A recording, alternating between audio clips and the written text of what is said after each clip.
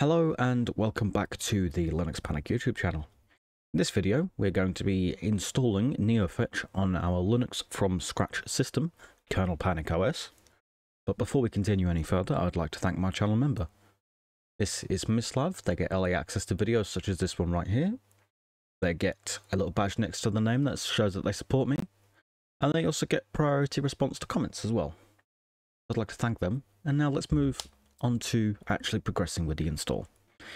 Now, as we all know, Neofetch is no longer being actively developed by Dylan Araps, but that's not going to stop me from using it, because even though it's no longer actively developed and it has been publicly archived, it still works exactly as we expect it to. So why not install it? So, for our Linux from scratch system, we need a few things. So, if we just do Neofetch, as we can see here, Neofetch command not found. So, we've got to pick a few to deal with. So, for the dependencies for Linux from scratch, in this case a systemd system, the required dependencies is bash 3.2 plus, which we have. Or if you're using Alpine Linux, you also need ncurses, but in this case, we don't. Because I'm not going to be getting it to display any images, I do not need any of the software needed for image display, so we can move on further from that.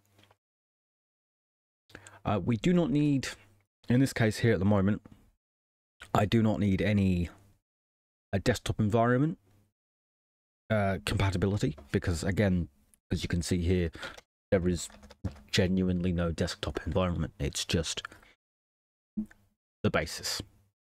So we can also choose if we want to install some music compatibility, so actually get it to show the if there's any music being played. In this case, we can or we don't. We can, but we don't have to. In this case, I will select MPD as the song player to get it to show up. So to do that, it's just scratch search MPD. And as we can see here, MPC or MPD, minimal command line preference, will interface to MPD, so we'll install MPC in this case. So it's scratch install MPC. I will do a video on actually installing installing Scratch package. It is so short I could probably make a short out of it. But in this case, it's just make directory /var lib scratch package and then /db. Whoop. Okay. And then once again, tell it to do. As you can see here, it's just going to go through and install everything, because the way I have my system set up, it should take barely any time at all. Now, this is just to get the software for the music player to be recognized by Neofetch. It is just a choice. You get plenty to choose from. In my case, I'm just choosing this one because it's supported by a command line. Now, whilst it goes through, we can decide what more if we want to. In this case, we could choose if we also wanted the public IP to be displayed in Neofetch. In my case, I'm not going to, because I'm not comfortable sharing my public IP. With our graphics card support to be shown inside Neofetch, we would have to install LSPCI, which again is a reasonable bit of software. It's probably already installed on your Linux system as is, so once this is done, we'll just give it a quick search. As we can see here, build success ncurses. I will more than likely need that at some point in time anyway. So,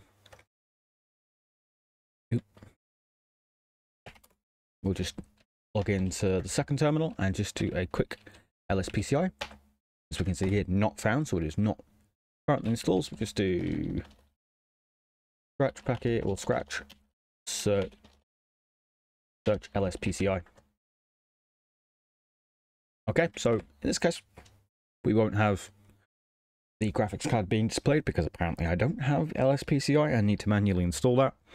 Again, that's entirely fine, so it's just something to take into consideration when installing Neofetch on maybe your own Linux from scratch system. This is my one, and this is currently being actively developed. That's the best way I can describe my system. Actively developed is the quickest and easiest way to describe this one.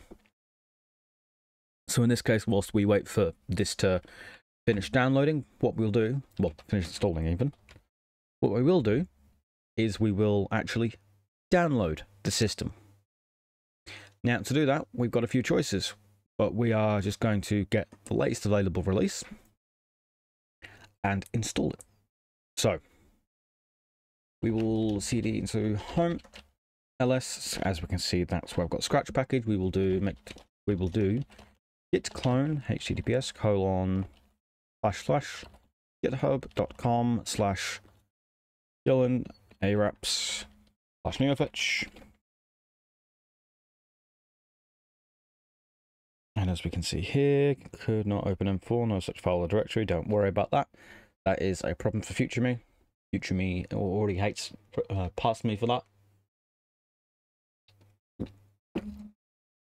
Actions have consequences and all that jazz. As we can see here, it's just flying through. So whilst that does fly through, we'll have a quick look inside Neofetch. So cd Neofetch.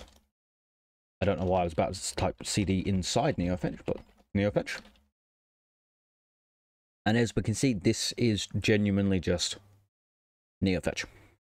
So if we do cat readme, as we can see here, it comes with all of the markdown stuff. The overall purpose is for system diagnostics and inside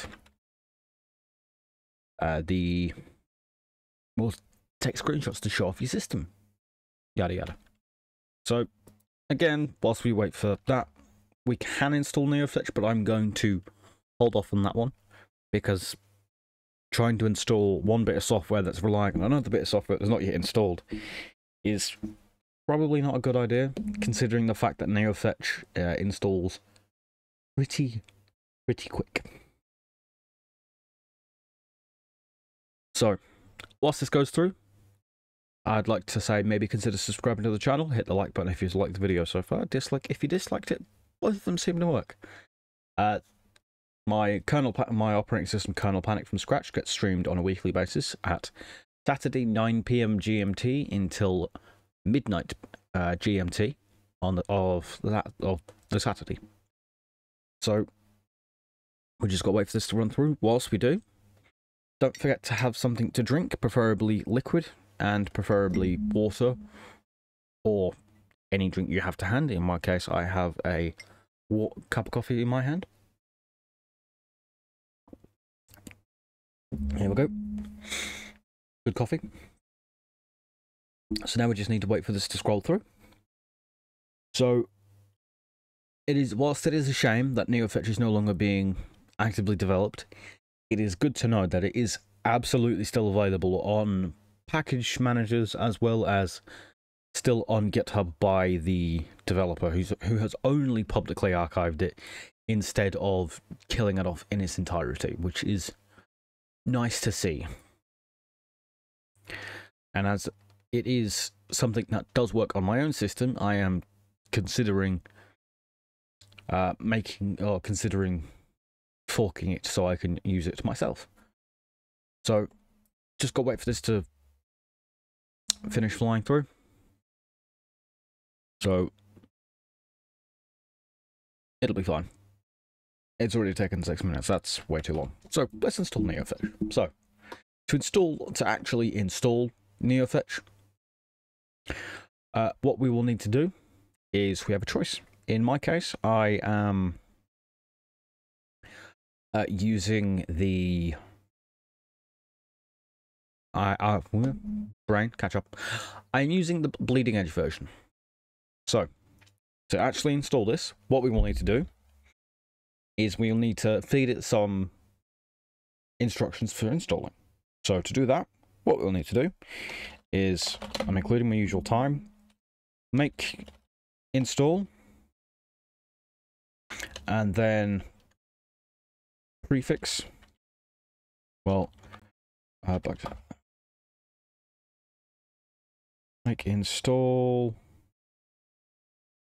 And then, oh, hang on. I've got to think about how I do this now, because I should know how to do this.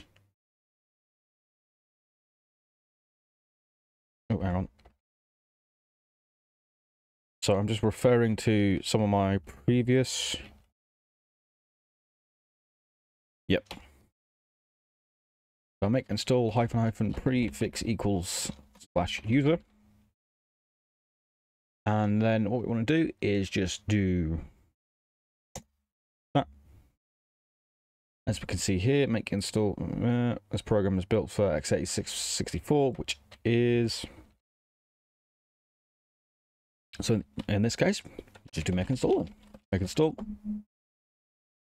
Neofetch. Bada bing. There we go. As we can see here, the OS is registering as kernel panic 1.0 sysd. So that is my system D variant. I may also produce a system V variant as well, because I've had issues with system D. Gotta love it. As we can see here, there is only one core being reported. So that is an issue for future me to figure out. But that is genuinely how you install Neofetch on a Linux from scratch system, or just how you install it on your own without going through Package Manager. If you liked the video, hit the like button. If you disliked it, hit the dislike button. They both seem to work, even though you can only see one of them. Remember, when you use Linux, don't panic. I have been Nick, you have been amazing. And I hope you have a good day, good evening, good night, good whatever it is, wherever you are. Goodbye.